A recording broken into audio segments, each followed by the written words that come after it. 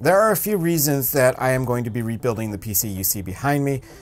One of those reasons is because the pump reservoir that I am using in there isn't exactly what I wanted to do in the first place, but EK has released a new set of pump reservoirs that will help me get the look that I was actually trying to achieve in the first build that I didn't get to do because of space restrictions.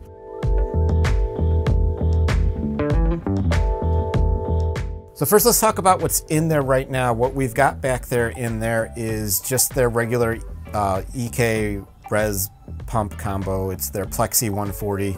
Nothing special about it. It's not even actually the one that I was supposed to put in there. What ended up happening is I ordered it online from Micro Center. I actually ordered the RGB version, and when I went to pick it up, I didn't pay attention to the box. I got home, it was Plexi, not RGB. Dealt with it, lived on, carried on.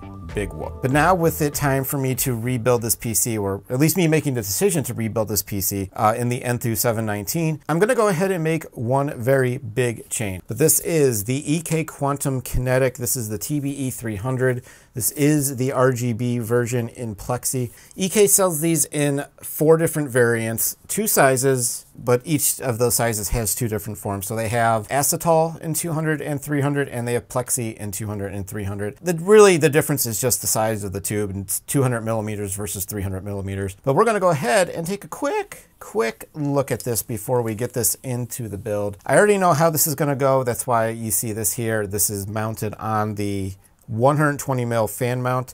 This is going to go in the bottom of the Enthoo 719 on top of the 240 millimeter radiator. Now you can see it is much taller, obviously. 300 millimeters versus 140 millimeters, which is what the res pump in there comes in at. The big selling point, as you can see up top here, there are 3 inlets on the top here. So this, and they actually include a tube here. So if you are using this as a return, they've already got the tube there for you. But this makes it easier if you've got this running towards the top of your case and you want to run a fill port. I couldn't think of the word. Fill port, that's the word I'm looking for. So if you want to run a fill port to the top, you've got an option to do this. So, but the other thing that I really like is you've got the 2 here. This is the in, this is an out. So you've got your in and your out like normal, but they have a 3rd one over here on the side, and this one you can use as like a drain port.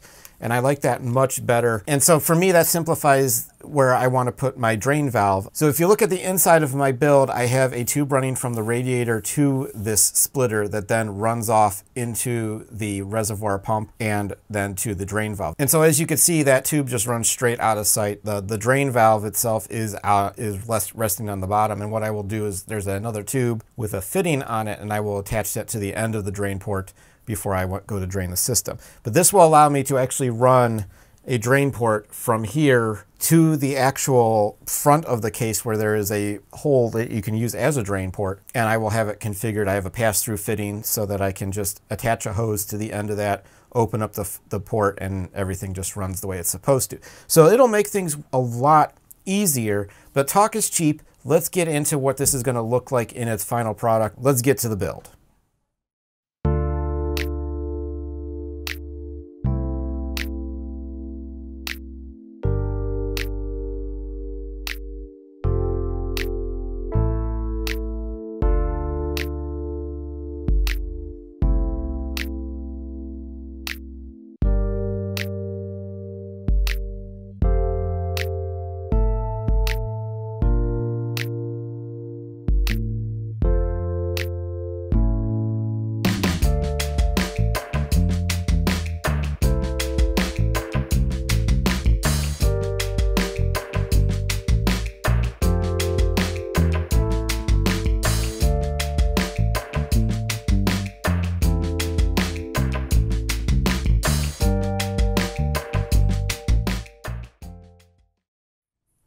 And here it is, the EK Quantum Kinetic TBE 300 in the build. It's kind of leaning just ever so slightly. I think it's the fan bracket. It's the mounting bracket, I believe.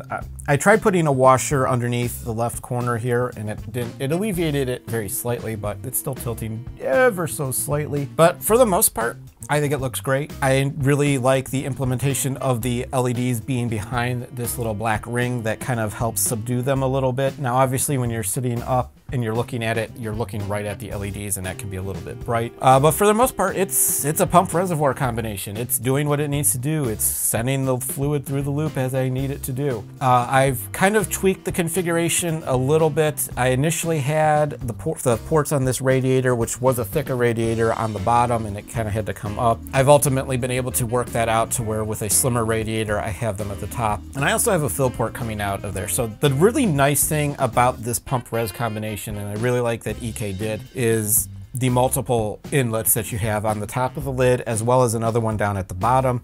And then the ability to have two different outlets so that you can have your tube run go out to the main loop, and then you have another one that leads to what you can set up as a drain port. So I really like that EK did that. It makes setting this thing up much easier and still gives you one more if you want to use a squeeze bottle with a tube to fill the loop, or as I did, set up a fill port that goes to the top of the case. I don't really have any complaints. I have nothing that really came across as being bad or difficult about this, and can't really say anything negative about it at this point in time. There is a very, very slight nick in the front of the reservoir though. I believe that was from, that had to have been from me because I don't recall that being there before.